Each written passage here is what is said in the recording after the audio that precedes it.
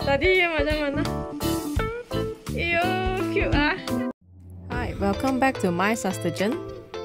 In this video, I will show you how I extend the lifespan of a backpack. This will be a shorter version of the original video. I got this bag from a preloved group for my condominium security guard. By the second time he came to me to fix this bag, so I thought why not I give this bag a more thorough modification to make it last longer. Overall, the issue of this backpack is the sewing is done too close to the edge and the fabric is of loose mesh, so the thread will unravel due to weight. To solve this problem, I will apply PVA or white glue to the edges of the bag and let it dry before I stitch on the additional pieces. If you know you're getting a cheap or economic bag with average quality, it is better to do the enforcement before you start using the bag.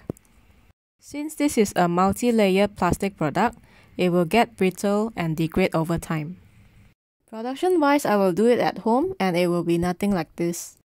This is a school bag made to last and good for your children's spine.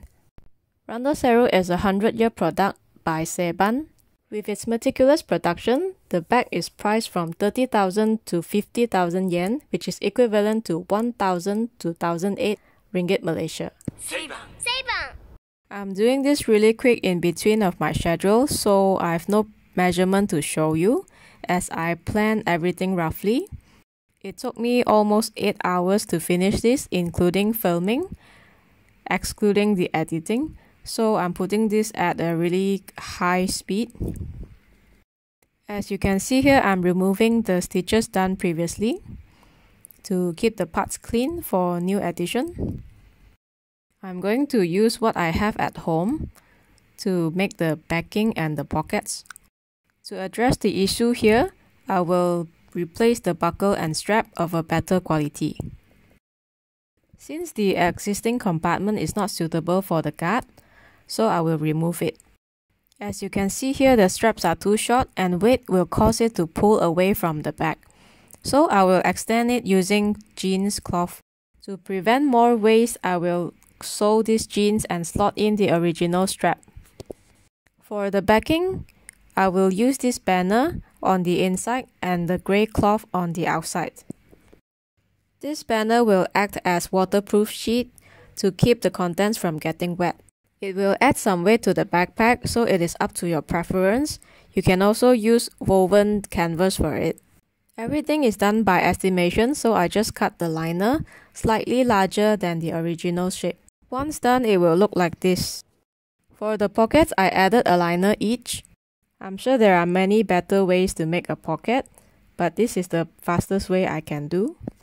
To make it three-dimensional, I put the vertices together and sew over. Then I cut off the excess and seal the edges using cross sewing. This is an additional organizer for Mr. Vegas to store his tweezers, nail clippers and some coins. Everything is done free-handedly here. I couldn't find a wider elastic band, so I just double up what I have here.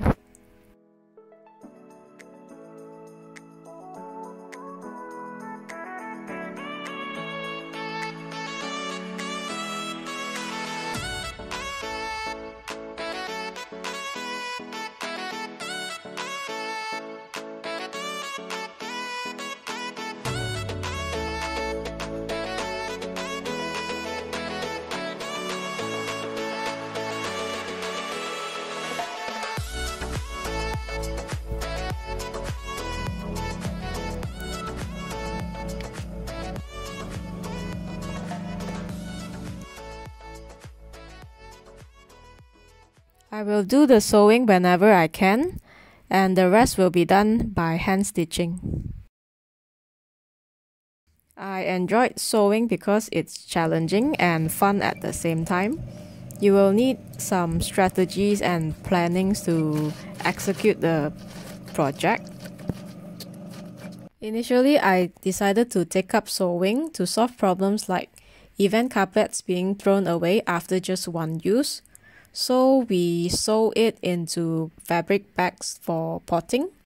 But after researching for 1 year, the fabric started to disintegrate, so we fused it with banner.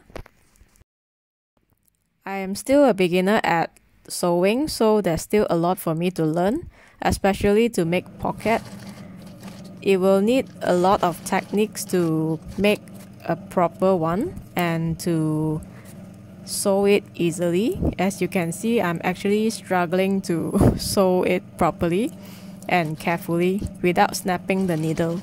I have just one simple goal, which is to get everyone to appreciate the things they have and learn how to maintain their belongings. Try to mend or repair when it's broken instead of throwing it away. I'm not in the position to empower any communities or to make a living out of this. I just want to revive the art of repairing or mending by our forefathers. For the stitching, I used several techniques as you can see here. At this stage, the PVA glue applied has already dried up. When I do the stitching, I try my best to do it further from the edges and to hide the stitching except for this part. For this part, I can actually add webbing tape or fabric, but I'm already rushing at the moment to pass it to the gut. For this bone stitching, I did a dead knot for every 3 stitchings. Hi. And this is my supervisor. Hello. If you want to know what happens next, stay tuned for my next video. After the bone stitching, this is the hidden stitching. This part of the stitching is very close to shoe repair, so I can tell you that it is a very tough job. And please appreciate your cobbler and don't complain of the price he charges you. I'm leaving all the stitchings exposed to remind the guard to take good care of this backpack. After adding 2 layers of liner, it is actually very difficult for the needle to penetrate. So I'm actually struggling at every stitch. So the cobbler's job is definitely tougher since the sole is so thick.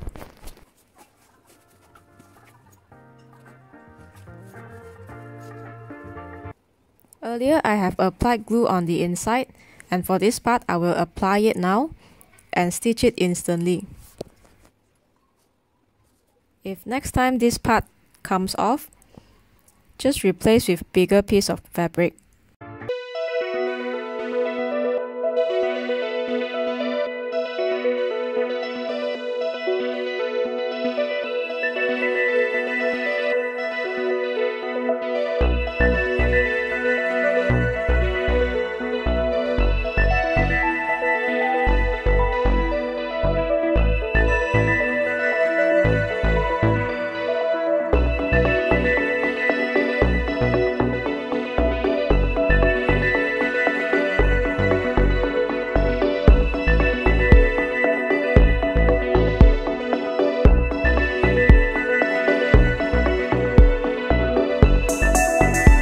Now let's proceed to the last part of the repair. I didn't remove the existing webbing tape, so I'm going to stitch it back. When doing this kind of stitch, add more dead knots in between so that you can have more support points just in case one of the points come off.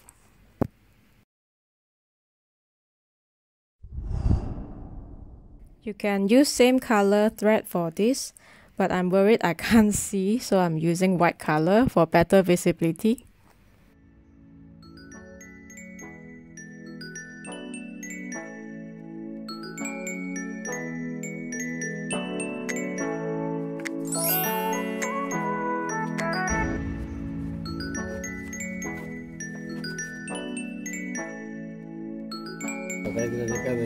Nah, tengok dulu. Tengok. Oh, cantik. Kalau rosak saya bagi lagi ya. Cantik. Buka. Oh, bagi ini saya bagi. Oh, ini ya. Buka dalam. Oh, you. Thank you. Oh. Thank you.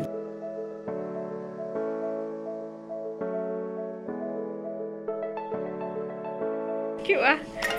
Tadi yang mana? Iyo, cute ah.